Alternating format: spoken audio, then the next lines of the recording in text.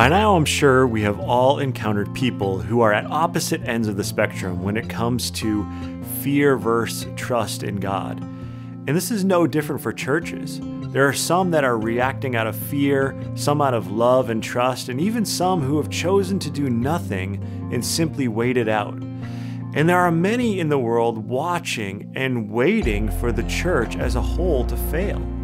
For many people across the world, this is a dark time. There are so many who have lost loved ones and even more who are fighting for their lives. How are you handling it? I want you to know that it's okay to feel sadness during this time. But how are you reacting in the midst of that sadness?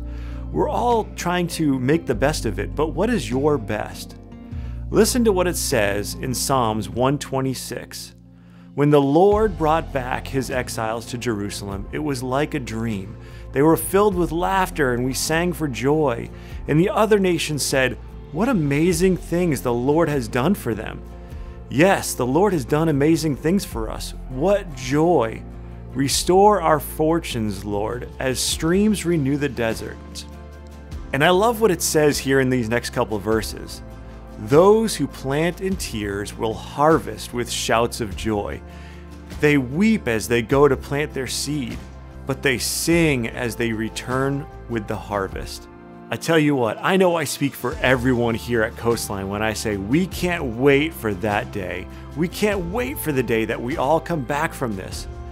But what we really want is to be able to come back from this just how they did, with shouts of joy and laughter and singing. And that is why we're doing these daily devotionals and Zoom calls and online services and connect groups. We don't want to ignore the sadness in the world, but we do want to continue to plant seeds in the midst of it, because that is what Scripture instructs us to do. So I want to encourage you, continue to plant seeds and spread God's love, because when you do that, even in the sadness, you will harvest with shouts of joy. And when the Lord restores us, we will return together with shouts of joy and laughter, and the world will proclaim what amazing things the Lord has done for them.